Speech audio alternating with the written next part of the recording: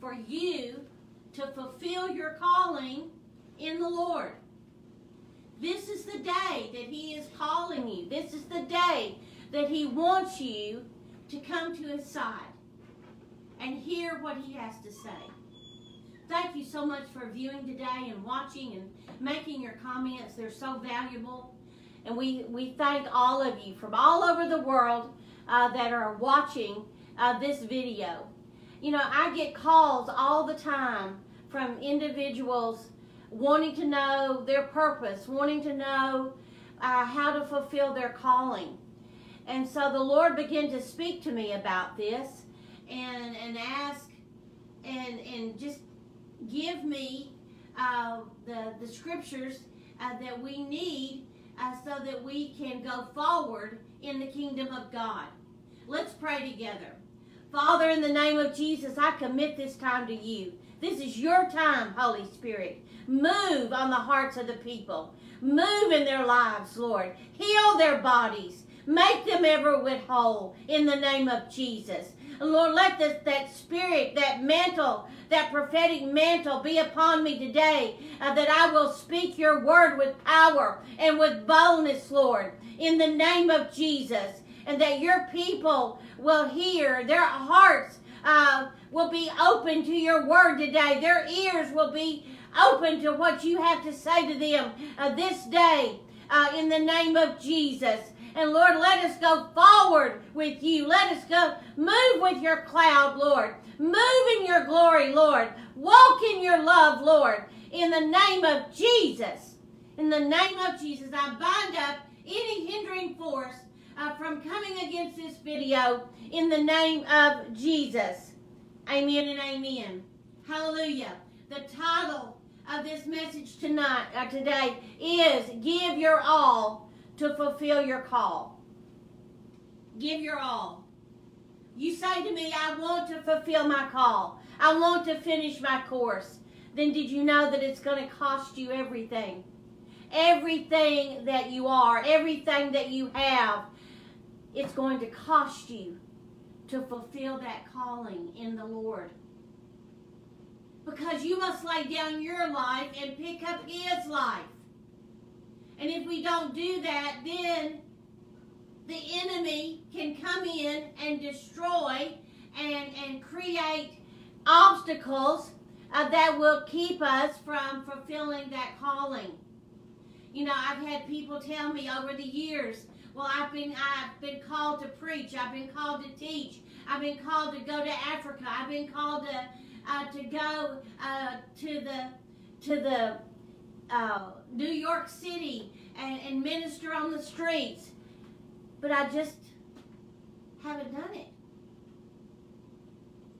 for various reasons. Some is family, some is finances. But did you know that God can get through all of that? God can get through all of that. He did it with Joseph. Hallelujah. He never lost his vision. He did it because he kept his integrity toward the Lord. And it says that even when he was in the pit, even when he was in Potiphar's house, even when he was in prison, God was with him. And see, that's what happens when you lay down your life and pick up His. Then He's obligated. God is obligated to cover you. God is obligated to provide finances for you. God is obligated to meet every need and make every provision for you. To go ahead of you. He is obligated to be your Jehovah Nissi, the God that goes before you in battle. Hallelujah. You know, I love this scripture. You know, Joseph went from the pit to being the ruler of all of Egypt, which is a type of the world. And I love what it says in chapter 42 of Genesis. Let's go over there. It says that. Well, let's go back to 41, verse 41. Ooh, hallelujah. And Pharaoh said unto Joseph, See, I have set thee over all the land of Egypt. What was the calling on Joseph's life? It was to preserve his family. Hallelujah. Hallelujah. And see that I've set you over all the land of Egypt. And Pharaoh took off his ring from his hand, the ring of authority. And that's what the Lord has put upon us. Hallelujah. He has put upon us his robe of righteousness. He's put upon us his ring of authority. And he is giving us words in our mouth to speak that are powerful, that change things. If you want changes in your life, then you need to speak what God tells you to speak. That is a word for at least 10 people watching right now. If you want changes in your life, changes in your marriage, changes in your finances, changes in the ministry, then you need to be speaking what God tells you to speak and not what's coming out of your flesh. You know, Abraham, he had a calling to be the father of all nations. But let's don't lose Joseph yet. Let's go over to chapter 45. And I love this. I love this. In verse 45, verse 7. And God sent me before you to preserve you a prosperity in the earth, a posterity in the earth, and to save your lives with a great deliverance. Who's he talking about? He's talking about his brothers here, his family here. Hallelujah. If you want to preserve your family, then you need to fulfill your destiny and your purpose and your calling. And look at verse 8. So now it was not you that sent me hither, but God. God will send you. And he hath made me a father. Look at this. Joseph's talking. He has made me a father to Pharaoh. I love that. The Lord of all his house and a ruler throughout all the land of Egypt. But he was made a father to Pharaoh. What does that mean? That Pharaoh listened to his wisdom. He received his position that God put him in. You see, when God calls you, it says that he is faithful. This is 1 Thessalonians 5:24. Some of you need to remember this. You need to write it down. Put it somewhere in your house where you go often so that you can read it. Hallelujah. Confess it out loud in your mouth. Begin to proclaim it from the housetop that he is faithful. Faithful is he that calls you. What does that mean? That God will do it. That's what it means. You don't have to go through all these hoops. You don't have to do this. You don't have to do that. You don't have to answer to man. If man has called you, then man can stop it. But if God has called you, then no man can stop it. No person can stop it. So I ask you today, are you being called by God? Then you need to trust him today. Hallelujah. You know, King David had a calling out there to be king over Israel. And David did the three things that we're going to talk about in just a few moments. And he became king. And he received that position from the Lord. God did that.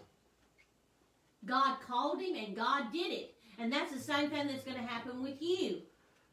If you feel like you have a calling from God, just like Joseph, just like Abraham, just like David, just like Moses, just like Deborah, just like Esther, just like Paul, and of course like Jesus.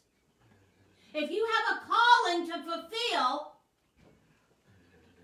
and God is wanting you to do something, then God will help you to do it. Hallelujah.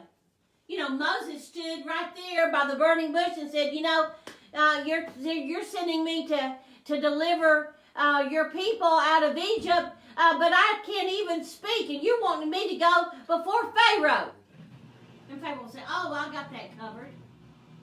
I've got that covered. I've sent Aaron, and Aaron is going to speak for you. Praise the name of the Lord. God provides. When we are weak, He is strong. Hallelujah. The Apostle Paul said that. You know, and in Moses also just had an issue about a lot of things. And God told him to speak to the rock the second time, and he continued to strike it. Those of you that continue to be in the old mindset, under the old doctrine, let me tell you something. You're going to have to move out of that in order to fulfill your purpose and your calling. Again, the title of this message is Give Your All to Fulfill Your Call. Are you willing to do that? Or do you have your own agenda? You have your own schedule. And if God fits in, okay. And if God doesn't fit in, that's okay with you too. No, that's not going to cut it. That's not going to cut it, people. Hallelujah. Hallelujah. You know, Jesus, in Luke 9:51, it said that He set His face steadfastly toward Jerusalem. He never lost focus.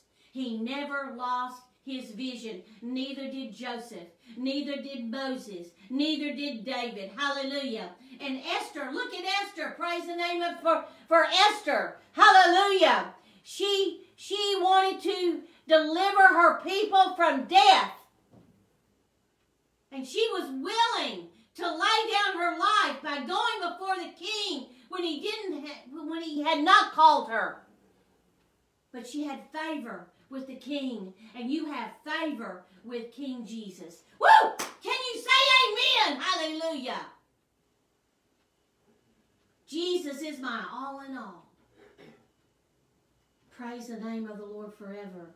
Hallelujah. You know, I heard once a minister of God that said, you pray yourself into God's perfect will. And that's my first number one on my list. I've got 3 things I want you to remember today. And that is, you need to develop your prayer life. You need to prepare yourself through the Holy Spirit. And you need to prevail over obstacles and hardships. Those 3 P's. Okay? The number 1 P is to pray. You pray yourself into God's perfect will.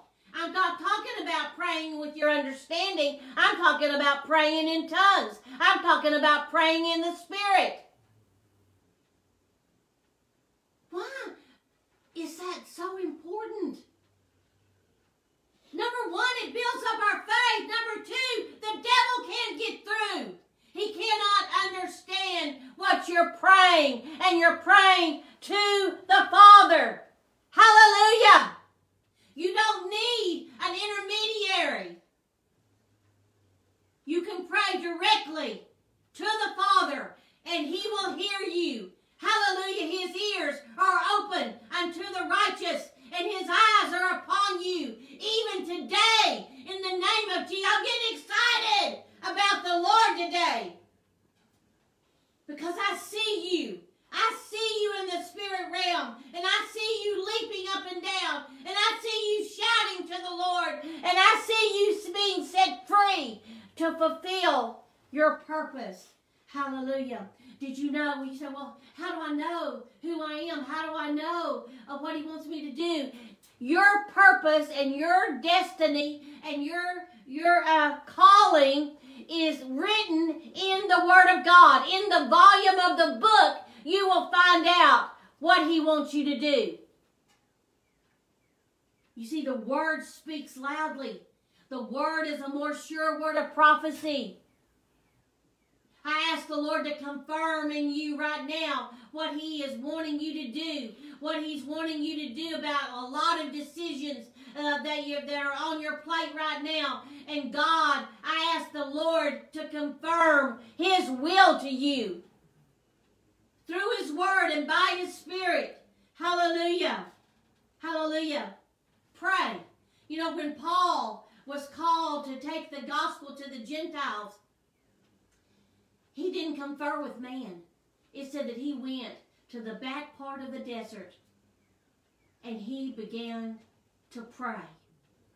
He began to communicate with the Father. He began to build a relationship with the Father. And that's what you have to do. To fulfill your calling, you must build a relationship with the Father, because He's the one who called you, and He is faithful to perform everything that He has told you to do. He will do it. Hallelujah. Hallelujah. So build that relationship with the Father. I've had people ask me this question, well, what can I do? What can I do? I want to answer my calling. I want to do what God tells me to do. Start out with prayer. The first P is prayer. Pray, pray, pray without ceasing. Oh, I hear somebody shouting. Oh, that's good. Hallelujah. Hallelujah. Hallelujah. Hallelujah. Number 2, the second P is that we prepare ourselves through the Holy Spirit, who is our helper, our guide, our teacher, our comforter, the one who convicts us of sin. He is the one. He will help you prepare for your calling. You don't have to go to the cemetery. You don't have to go over here to this school or that school. The Holy Spirit will prepare you. And let me tell you something this, because I am a militant person, and I think about the military all the time. Hallelujah. God's army. He is not going to send a private to do a general's job.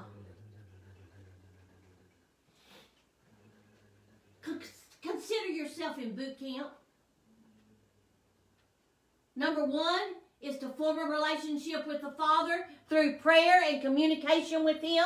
Hallelujah. Number 2 is to prepare yourself by you, the Holy Spirit in you, teaching you, training you up. Hallelujah. Exercising your senses. So no longer are you a baby. No longer are you satisfied with just the milk and the pablum, but you want the meat.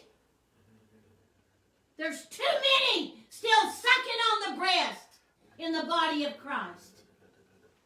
They need to be off the milk and onto the meat. And the only way you can do that is by your spiritual senses, your eyes seeing what God sees, your ears hearing from the Holy Spirit, your heart all the way with God. Hallelujah. Some of you are on the outskirts of the river, and you're just muddying up the water. Your little toes and little feet are in the water, but there's mud on the side of the river. You need to jump on in. The water feels good. Hallelujah.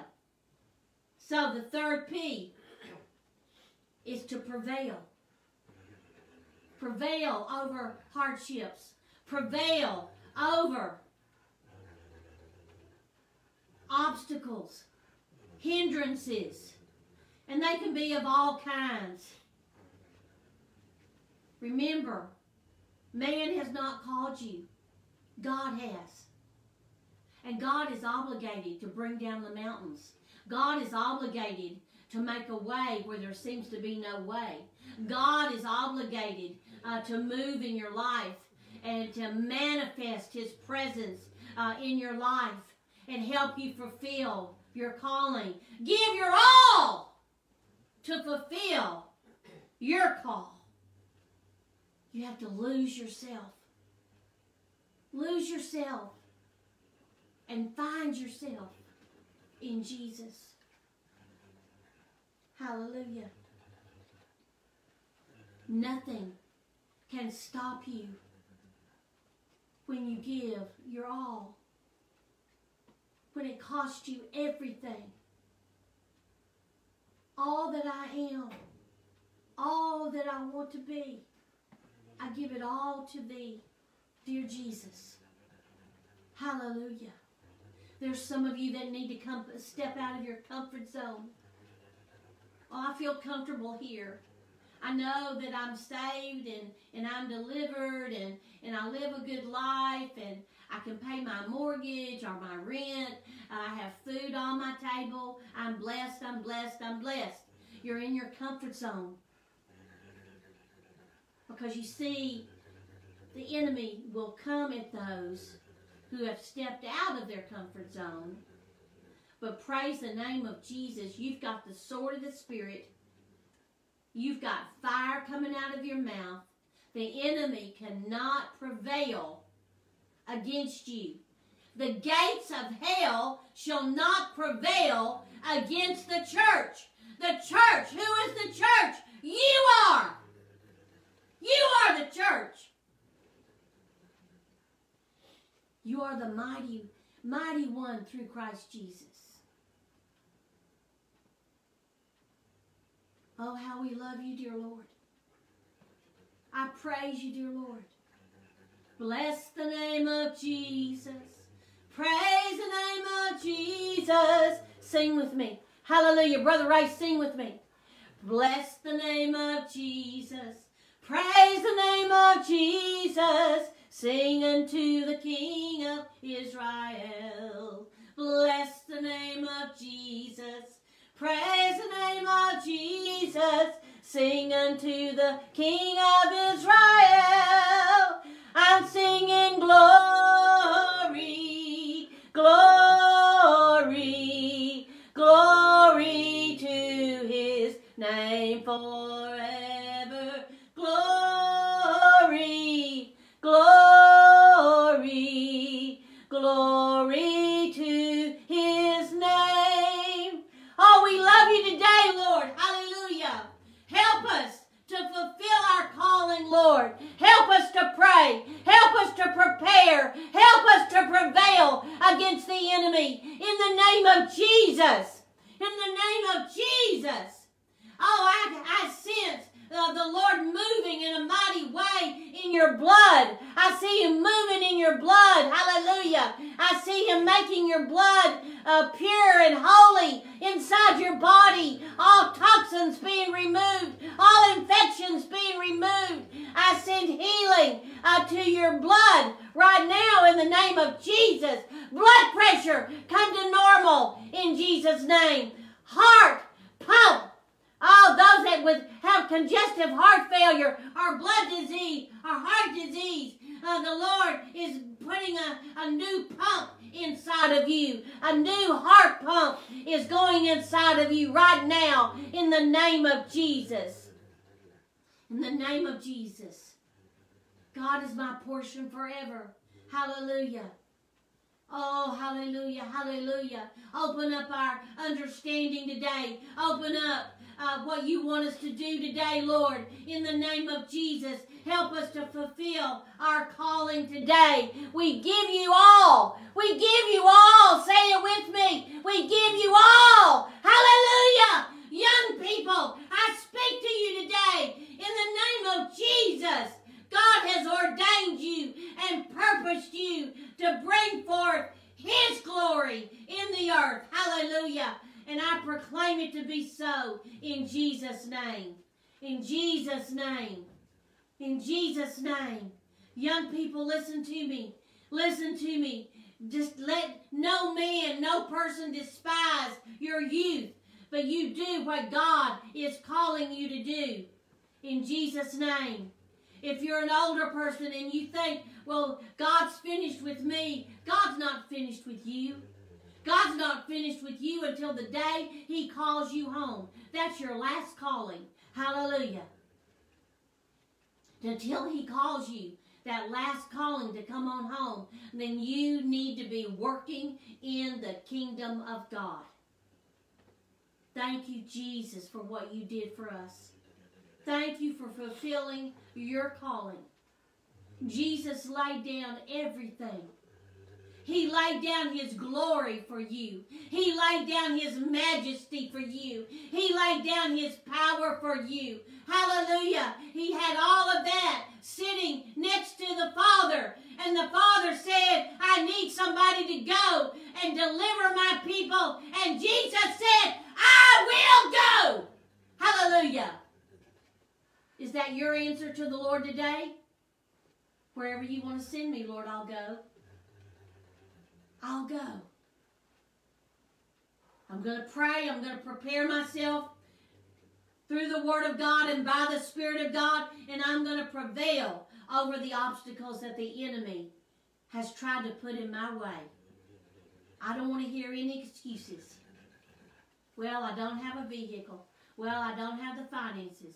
Well, somebody's against me. I spit on that! I spit on every excuse! Give your all and fulfill your call. God bless you today. Hallelujah.